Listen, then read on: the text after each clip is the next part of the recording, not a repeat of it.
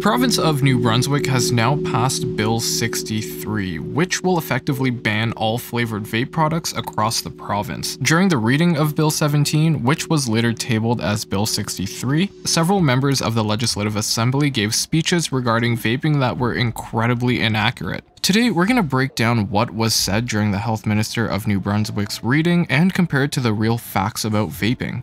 Starting off the reading for Bill 17, Health Minister Dorothy Shepherd opens the reading with the following. E-cigarettes irritate the lungs. It may cause serious lung damage, and it can lead to smoking cigarettes and other forms of tobacco use. And it can also increase the risk of other types of addictions later in life.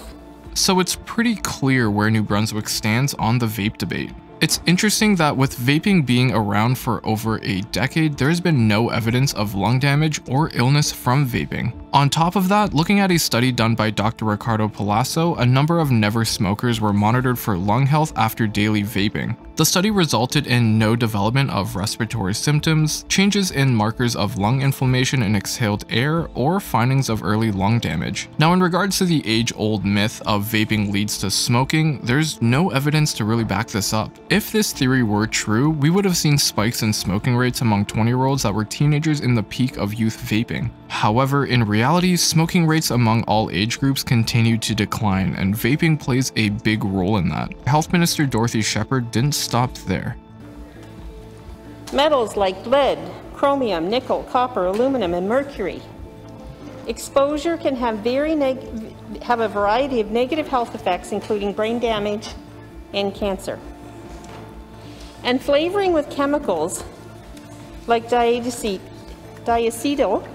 which can damage the lungs when inhaled, has been found in many sweet e-juice flavors, such as vanilla.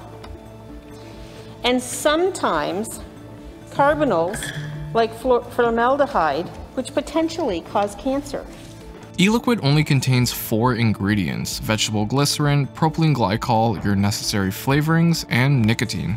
Based on standards for workplace exposure to inhaled chemicals and metals, scientists can estimate whether there are toxic elements present in secondhand vapor and at what levels. Through the decade of research done on vaping, there is no evidence stating that secondhand vapor is a threat to the health of bystanders. Aside from propylene glycol and vegetable glycerin, which are the 2 ingredients that make up the base of all e-liquids, the data shows that the exhaled vapor doesn't contain high levels of really anything. Drexel University toxicologist Igor Burstin stated that while the contents of e-cig vapor inhaled by users, quote, justifies surveillance, there is so little contamination in exhaled vapor that there is unlikely to be any risk for bystanders. Vaping is also not linked to any form of cancer, heart disease, or asthma. Studies actually show that smokers with asthma and COPD that switch to vaping reduce their symptom severities, so the exact opposite of what the health minister said. The myth of toxic metals in vapor stems from an early 2018 study by Hopkins University, which has been debunked. Researchers conducting this test were misusing the devices, operating them at power levels far higher than meant to be used. In realistic day-to-day usage, the user would have to vape over 10 times the amount in order to achieve anywhere near the levels of metals they found in that study, which is pretty much impossible. Touching on the formaldehyde claim, this stems from a study done by the New England Journal of Medicine. Similar to the toxic metals study, the researchers were operating these devices at extremely high power levels, more than the coil within the device could handle. This then created combustion with the cotton, essentially creating smoke that a vapor would not be able to inhale. The results from these studies were achieved through unrealistic measures and do not reflect normal day-to-day vaping. E-cigarette marketing, including product design and packaging, appeal to a young audience. For example, many e-cigarettes feature bright colors and fruit, candy, alcohol, or other flavors that youth find attractive and interesting. But the fact is, many e-cigarettes are made by the same companies that produce regular cigarettes. Their marketing targets young people by making fun flavors for e-cigarettes and showing young, healthy people vaping. They're trying to make youth into lifetime customers. Marketing and advertising of conventional tobacco products like cigarettes are proven to cause youth to use tobacco products. Now, in regards to youth vaping, the federal government has already implemented legislation that prohibits advertising where youth are present. Lifestyle marketing, cartoons, animals, and caricatures are all prohibited on both packaging and advertising. It is also illegal to name a product after a candy, dessert, soft drink, or energy drink. In short, there is no way for the youth to know what the flavor is. While it is true that some vape products are made by tobacco companies, that does not represent the entire industry.